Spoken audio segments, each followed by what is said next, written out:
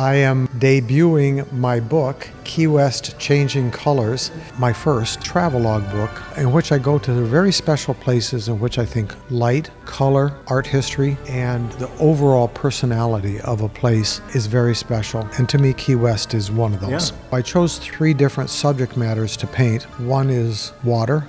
In approximately 15 different watercolors, I tried to show all the different possible color variations that I experienced as an artist. It's a color show every day. Yeah. It's unbelievable how many blue colors. The second subject matter I adopted is flamingos, which in 1832, when Audubon went to Key West, was pink. 175 years later, because of water contamination and diet, has changed to orange.